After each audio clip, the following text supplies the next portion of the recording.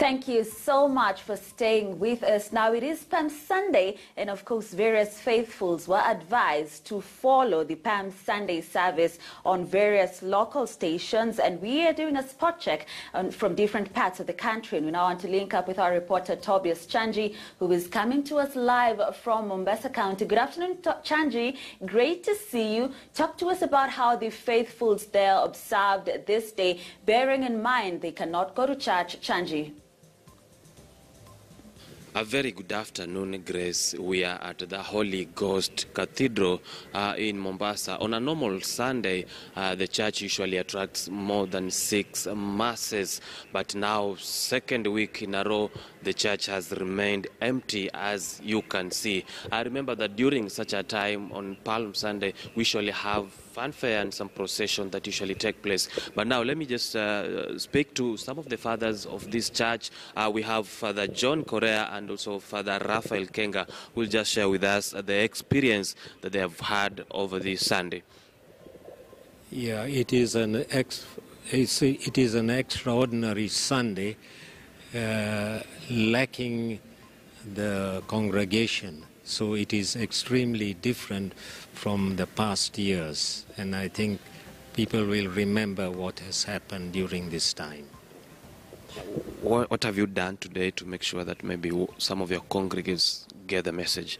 Yeah, now there was a televised mass at 8 a.m. and by one of our priests, and our bishop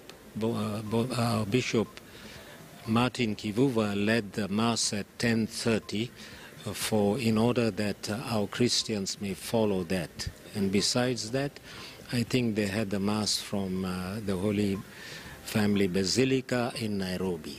Yeah. Thank you, Arul. That's Father John Correa. Let's now speak to Father Raphael Kenga to also just share experience, because I understand you're in charge of communications for this church.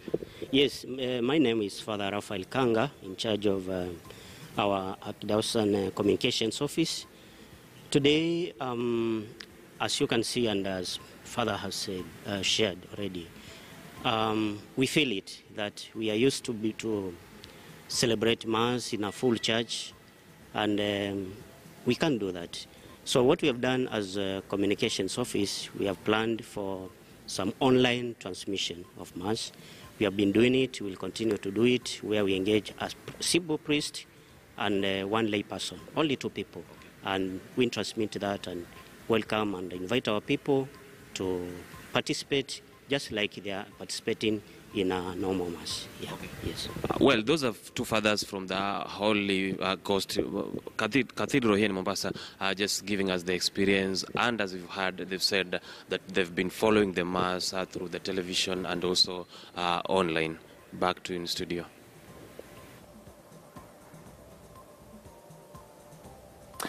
Thank you, Chanji, for that. Just speaking to faithfuls from Mombasa regarding how they are observing this day being Palm Sunday.